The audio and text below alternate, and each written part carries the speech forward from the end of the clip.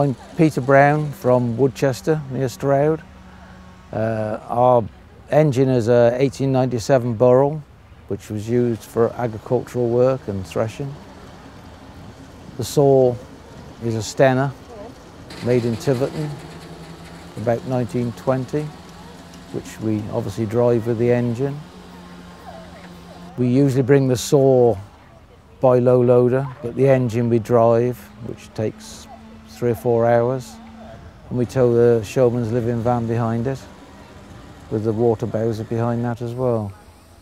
It does about 5-6 miles an hour, and we do about 7 miles on a water tank full of. We carry plenty of water, and we pick up at streams as well. If there's a brook, we can get water out the brooks. My father started the business up in Yorkshire. Well, his father started the business up in Yorkshire, and then they went down to Sussex. And my father started up in 1927 with the timber tractor that we have here. And we've got a couple of others as well back at home, which we still use as well.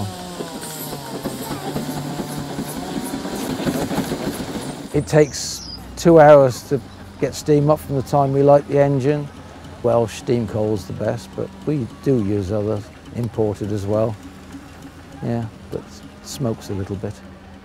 Then we have to oil the engine up, and by the time we put a tree on the bench and have a cup of tea, it's usually 3 hours, 2.5, 3 hours.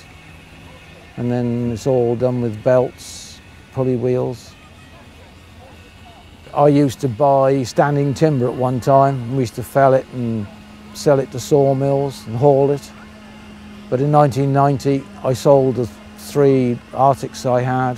Now we sell sawn timber, gates, fencing, anything for the garden, DIY or trade. It's all band saws now, not circular saws. If you look at the sawdust under our saw, you'll see why, because these circular saws produce so much sawdust. The band saws are cheaper as well, quicker. We have horses.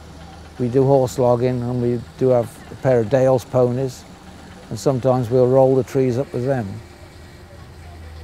My son's involved. I couldn't do it on my own. We have 2 more vehicles back home that my father bought when they were brand new, back in the 50s. And that Latil here is 1936. That was his when it was new.